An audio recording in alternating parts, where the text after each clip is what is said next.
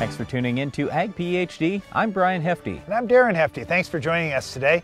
One of the nutrients that's getting a lot of attention, especially in corn production, is zinc. We're going to talk about zinc, what levels you need to see in your soils, and how important it could be for any crop that you're raising. Well, when we start talking about fertility, there are a lot of different ways to apply fertilizer. One of the ways that's been growing in popularity in the last few years is strip till. We'll discuss that today. One other thing we'll be discussing is the identity of our weed of the week. Now, of course, we're going to talk about how to control it, but it can be misidentified as one of those really tough, resistant weeds that we're seeing across the country. So we want to make sure you can differentiate it in your fields. But first, here's our Farm Basics. Farm Basics is brought to you by the Liberty Link trait and Liberty herbicide from Bayer. The most reliable weed management solution, Liberty Link and Liberty herbicide are the link to efficient row crop production and sustainable weed management.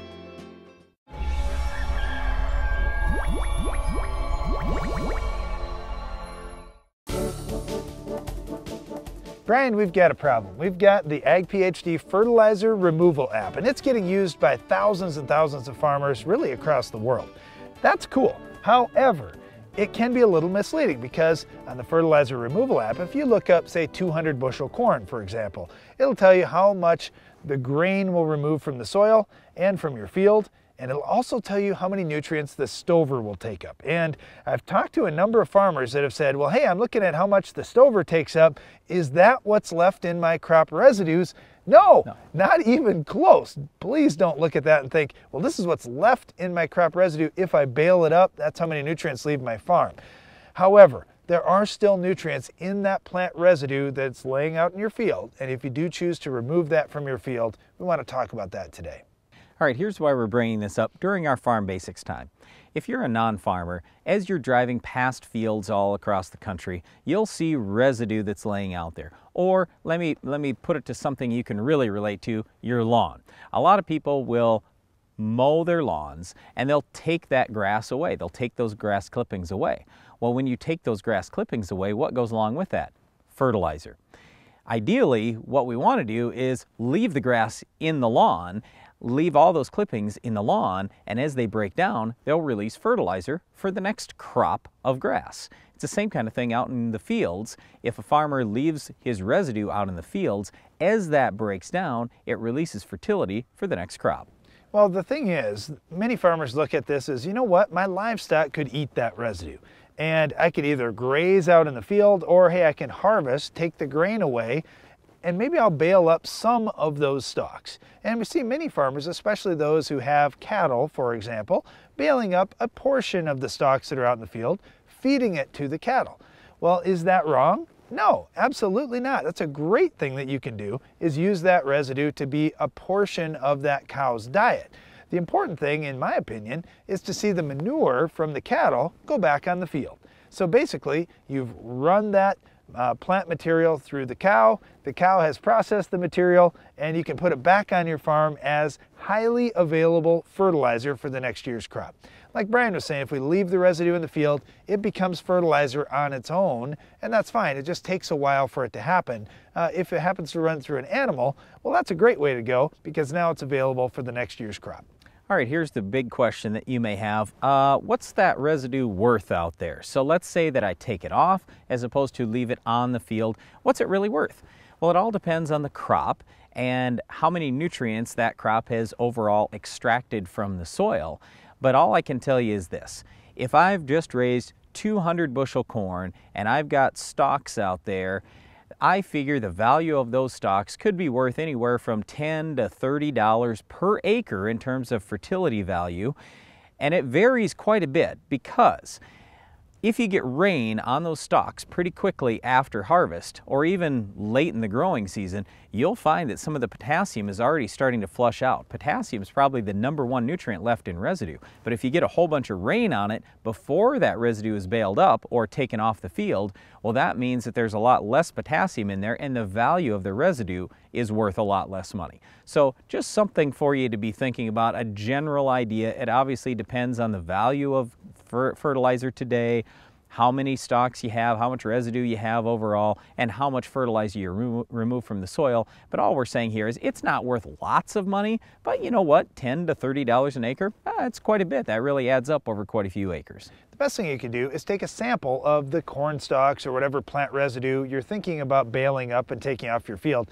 Just take a sample, send it into a lab, have it analyzed for the amount of nutrients that's in there, and then you can see exactly what the value is on your farm before you make those decisions. Well, one of the decisions every farmer has to make is how to control our weed of the week. We'll tell you how to do it on your farm coming up later in the show. With new seed traits and chemistries entering the market, your crop protection equipment needs precision and adaptability. Hi-Pro Innovative Spray Technologies has the products to give your applications greater accuracy, less drift, and more coverage. Hi-Pro, right on technology, right on target. Take a look inside any rotary combine and you'll find single rotor technology. Technology Case IH introduced over 35 years ago with the axial flow combine. But unless it gives you more bells and whistles with fewer belts and chains, more power using less fuel, it's not an axial flow. Because while the heart of every rotary combine beats red, only Case IH gives you the power to do more. Introducing the SoilMax ZD48, the newest addition to the SoilMax Gold Digger lineup. The first plow designed for smaller class tractors, the ZD48 has been tested on tractors weighing between 10,000 and 16,000 pounds with excellent results. Designed for row crop farms, vineyards, irrigation, and specialty crop farms. The SoilMax ZD48 will install tile up to 48 inches deep as well as install 3 or 4-inch tile. The ZD48 truly opens up the world of tile installation to more farms than ever before. The ease of use on the Spartan is pretty simple. I can hook this up in 5 minutes. Anybody that runs a chopper that chops any sort of sorghum, cane silage, anything like that, anything that is tough that ever goes down, Spartan is the best thing that we have found, and we've been looking for something like this for over 15 years, and it blew me away. For lower costs, higher production, Mandico Agri leads with versatility unmatched. Twister is the vertical tillage unit for no-till as well as conventional tillage. Avoid costly downtime with Twister's ease of maintenance. Its unique Coulter suspension allows it to follow the contour of the field yet remain forgiving in rocks. Our hydraulically adjustable Coulter angles mean you never leave the cab, making residue management easier, more efficient. Spring or fall, the Mandico Twister is the new leader. Check with your local dealer or visit mandicoagri.com.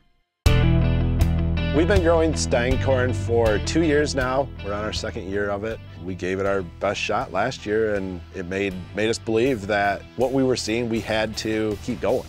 Once we came to harvest, you run that combine through in the yield monitor, and I mean, it created way too many questions. There were bushels out there that we had never even seen before, and I mean, it was just crazy. I choose Stein because of their results. I choose Stein because Stein has yield. One of the most important nutrients on your farm is actually a micronutrient. You don't need much of it, but if you don't have it, you're never going to have top yields. What we're going to talk about today is zinc. All right, Brian, on our soil test that we're running at Midwest Labs, 6-inch soil tests, we're shooting for 1.8 to 3.5 parts per million of zinc, and that's kind of the range we'd like to fall into on most soils. And you think about that, 1.8 parts per million to 3.5 parts per million, yet this is going to determine whether I get high yields or not? Yeah, and it's one of these things too where you say, okay, I'm really going to load my ground up for high yield. And I've had it even on this ground that we're standing right in front of right now. Oh, this is a great example. When I first got this ground almost 20 years ago now, I was told, hey, put on a whole bunch of phosphorus. That's going to solve a lot of your high yield problems. Well, and yield did go up. Hey, you're going to need more phosphorus on your farm. And Brian's idea is, well, let's just get it over with. No. I was told at least 300 or 400 pounds of phosphorus. So that's what I did. But the problem is I forgot about zinc. Well, zinc ties directly with phosphorus. In other words, if you put too much phosphorus on, or let's put it another way, if you really build your phosphorus levels up, all of a sudden the zinc you have there in the soil may now be less available. So if you're really going to build up phosphorus, you also really have to build up zinc. Now, don't get me wrong. I mean, really building up zinc is going from 1.8 to 3.5 parts per million. It's no big deal, it's no big expense, but still, if you forget that, it causes major problems. Okay, so here's the tricky part is, well, how many pounds is that and how do I read that soil test? Let's just give you a quick little lesson. So on a 6-inch soil test, each 3 inches of soil out on your farm is roughly 1,000,000 pounds. So on a 1 acre basis, 3 inches of soil is roughly 1,000,000 pounds. So 6 inches, if you're taking a 6-inch sample, well, that's 2,000,000 pounds of soil that's representing. So if you have a parts per million reading on your soil test, well, you just take that times 2, since you have 2,000,000 pounds of soil. So parts per million times 2 equals pounds per acre. So if we're looking at, let's just say, 2 parts per million of zinc. Well, multiply that times 2, you get 4 pounds per acre. That's all we're looking for out in the field is 4 pounds per acre. There are a lot of different ways you can get zinc. There's liquid, there's dry, there are a whole bunch of different formulations of each. You can have it in a blend, you can have it by itself. But I'll just tell you, on our farm, what we've typically done when we're really short on zinc, just in some spots in fields, we might go spread zinc sulfate all by itself and just go hit those spots. The difference between zinc and some other nutrients like nitrogen, for example, you don't find zinc moving down in the soil profile with water. It pretty much stays where you've put it. So if you've broadcast your zinc and barely worked it in or been in a no-till situation in the past, what you're going to find is high concentrations of zinc in the top inch of soil. Here's why that's not good. First of all, a lot of your roots are going to be below an inch. But the main reason why we worry about it on our farm, we've got some rolling hills. Well, if you have any soil erosion at all, what moves with the soil? The zinc. So where do you think we've had our zinc deficiencies on our own farm in the past? On the side hills or maybe even the hilltops. So we go to those side hills and hilltops, hit those with some more zinc, and then try to reduce tillage there, maybe get the zinc down deeper in the soil, something like that, so we don't have to worry about this so much in the future. So how are we trying to address our zinc problems? Well, for many farmers, it's, well, I'm planting corn, so I'm going to put a quart of zinc in my furrow with my starter. Well, guess what? In parts of the field, that's probably going to be a help. In other parts of the field where you've been putting it on and putting it on and putting it on, maybe you've already got too much zinc. Who knows? But by putting that same rate on across the whole farm, well, it's going to be pretty inefficient in certain areas. In some areas you may need a lot of zinc and you're not even putting enough on. Targeting what you're doing and grid sampling or sampling on a much smaller basis out on your fields can allow you to vary that rate as you go through the field, which I think will get you much better results because it certainly has for us. All we're trying to say here is rather than take a shot in the dark, do some grid or zone soil sampling and then do some plant tissue analysis too. What we see on the plant tissue side is quite often we'll find across the country yellow tops to corn plants. And a lot of people say, oh, that's just fast growth syndrome and the plant will grow out of it. No, that's ridiculous. When you see yellow in the corn plant, you've got a major yield problem. So go out and sample those plants, send them in for analysis. Quite often, you're going to find you've got a zinc problem. Well, it just brings up the point. When somebody's telling you, hey, this is what I think your problem is out in the field, go and check. It doesn't cost much to take a plant tissue test. It's about 20 bucks and you get results back in just a few days. You can find out exactly where you're at. And what I would suggest, that's one point in time. Hey, I see a yellow flash. It goes away after a couple of weeks. Probably wasn't a big deal is what you may be thinking. What I would suggest is not just taking a plant tissue test at that time.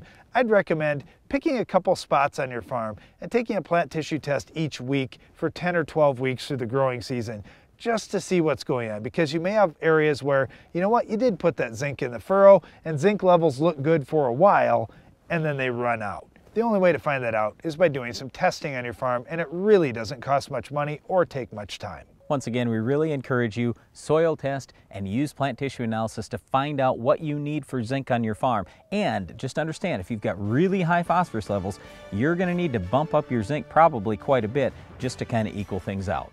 Well, one other thing you want to watch for out in your fields is our weed of the week. Can you identify this week's weed? I would recommend Morton for many reasons, but one is that they have a long history of standing behind their buildings. Our sales experience with Morton was a nice experience. You know, they told us what it was going to cost, what it was going to be, you know, how it was going to run, and it worked out really well for us. Morton has built me one heck of a nice building, and it should stand for a very long time. I was very happy with the workmanship.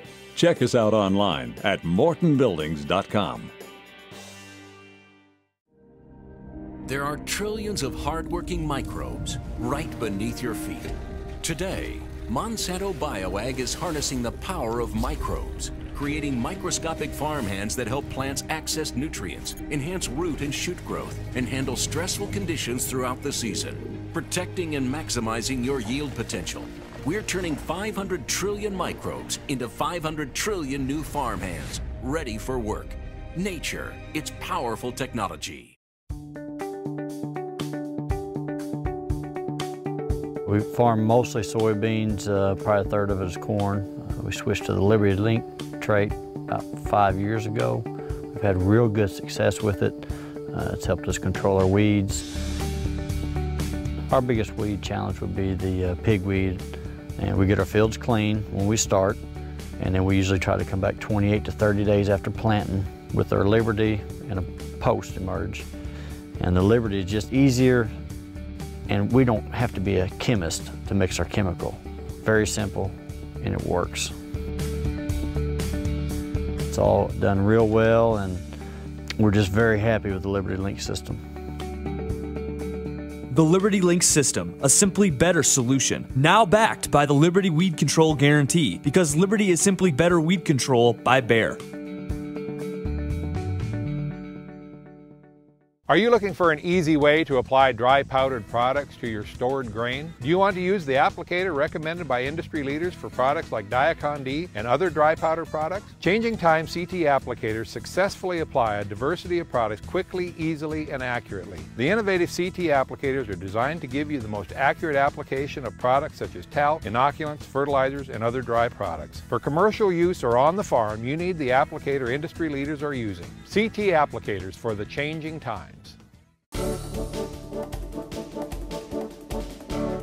Over the last few years, we've had lots of farmers around the country asking us about strip till. We've done a fair amount of strip till on our farm, so today we want to talk about how to do strip till and some of the differences there are there, especially when we talk about shank versus coulter machines. Well, one of the things that's great about strip till is you're accomplishing multiple jobs at the same time. With one pass through the field. So you think about seed bed preparation, residue management, nutrient placement. There's all these things that can get done at one time. The problem is that strip till rig runs kind of slow, and it's tough to do lots and lots of acres with one machine, especially if you're the guy running the machine and you're also the guy trying to run the combine. So you got to get all the crop out, then you can start with the strip till. Now, if you're blessed in your operation with multiple guys that can do lots of things, great. You can go ahead and have somebody else run the strip till rig, and you can get a lot done, and you can keep up pretty well. But if you've got to share operators, then it can be a challenge.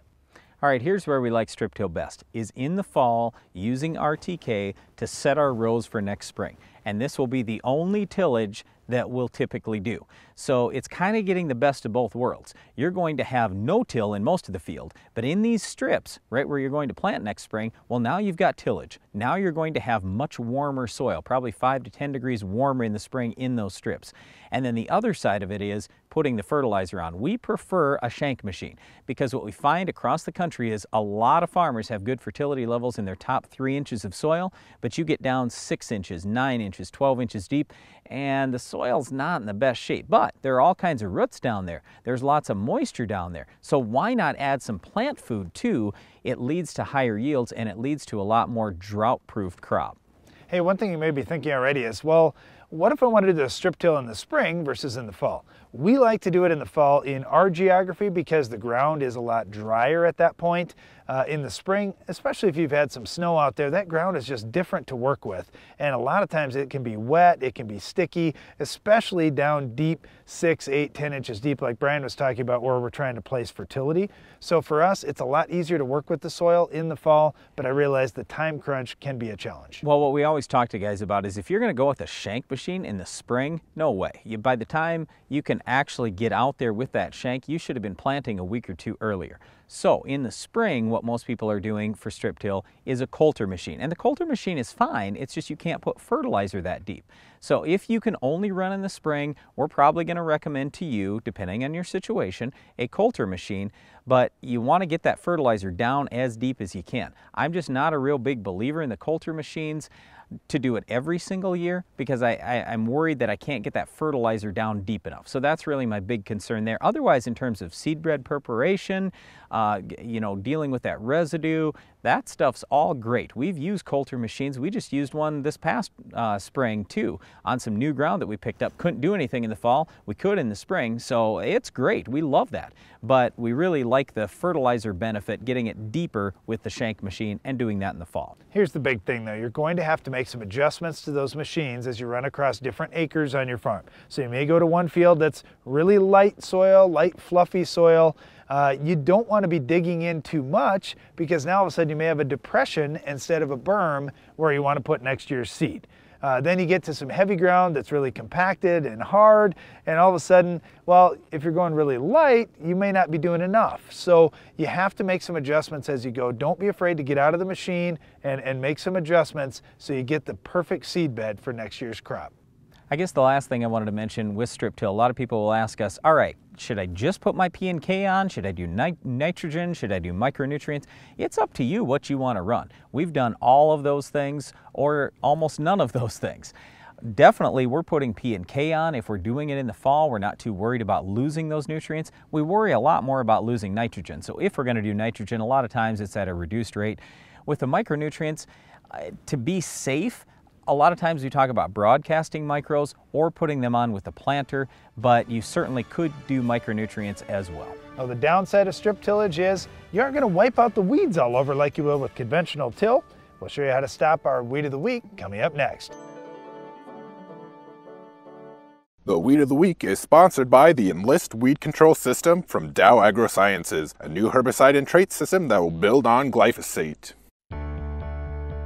Farming isn't just in the land, it's in you.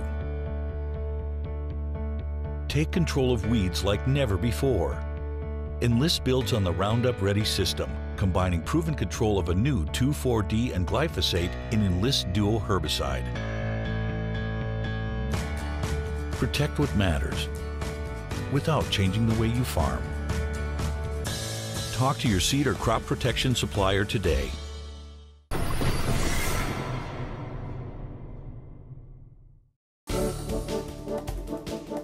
Our Weed of the Week is redroot pigweed. Okay, so I want to talk about this right away. This is not Palmer pigweed, and this is not tall water hemp.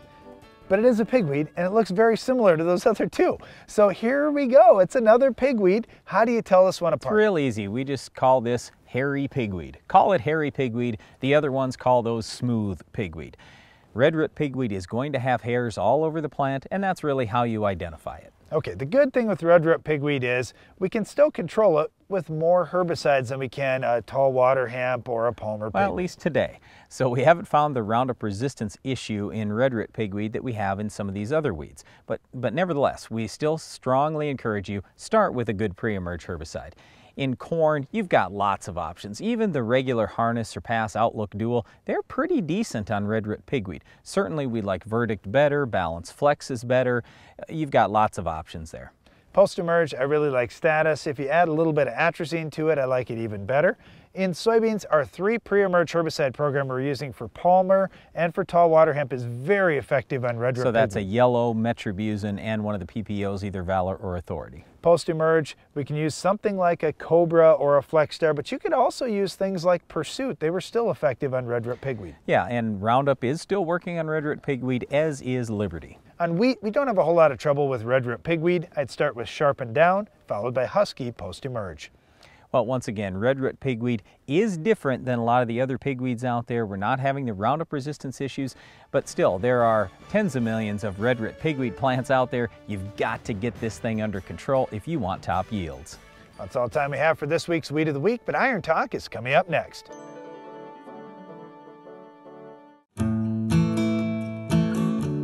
A farmer's attention to detail is what makes the difference. You take the time for service management because you know how vital it is to your operation. You service your field like everything else because soil sampling makes all the difference and gets the results you want. Download the app Soil Test Pro and start grit sampling today. Keep your farm growing strong. The more you test, the more you know. Attention farmers, are you able to sell your grain for a premium? Your local AgriDry dealer can show you how farmers are seeing a return on their investment with AgriDry products this year.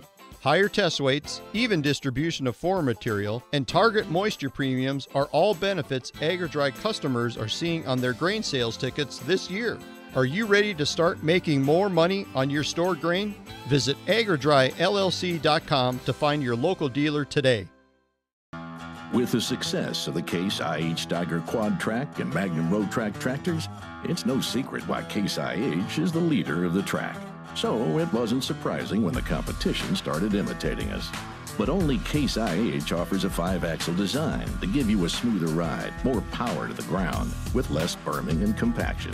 Still, we're flattered. In fact, if we weren't already red, we'd be blushing. Sometimes, getting the yield you want means you need a whole new game plan. Think about it. When the older, conventional fertilizer you've been using goes head-to-head with tough soil conditions, they can get all tied up before they ever have a chance to score. That's when it's time to regroup. Time to send in the A-Team. AgroLiquid isn't like other fertilizers. Their nutrient-balanced products stay in the soil in the right formulations in just the right amounts. And because of AgroLiquid's unique chelation technology, you wind up using less and seeing more in your yields. So you could wind up having one heck of a championship season. Make a smart start with AgroLiquid. To find the closest nutrient coach near you, visit agroliquid.com. Iron Talk is brought to you by Case IH. The AFS Connect Farm Management System from Case IH connects you, and only you, to the information you need most from your equipment, from anywhere, at any time. AFS Connect, only from Case IH.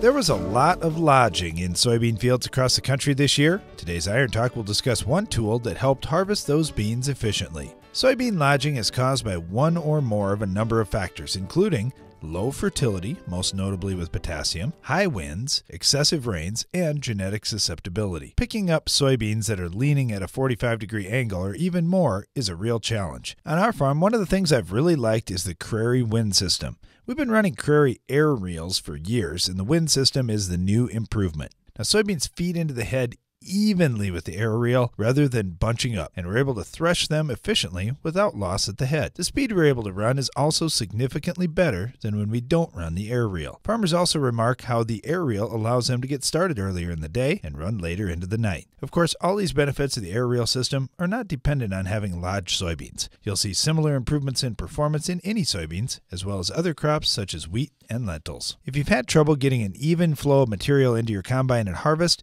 trying out a Crary wind system might be the answer for you. That's all for today's Iron Talk, and now back to the show.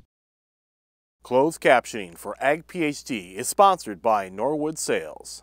On your farm, you need speed and year-round effectiveness in your tillage program.